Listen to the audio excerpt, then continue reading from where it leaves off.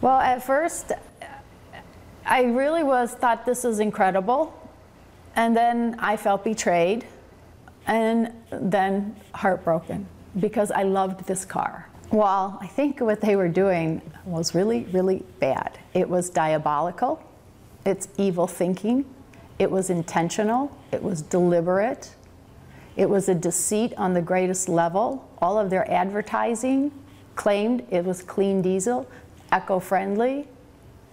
It was a complete fraud. It's got to be a buyback. I mean, to me, that's the only plausible way to make this right and put people back in the position they were before they basically got conned into buying these cars, right? These folks bought these cars on good faith. My client and hundreds of thousands like her bought these cars believing what they were told, and in fact, intentionally, the car didn't perform in any way, shape, or form as it was promised.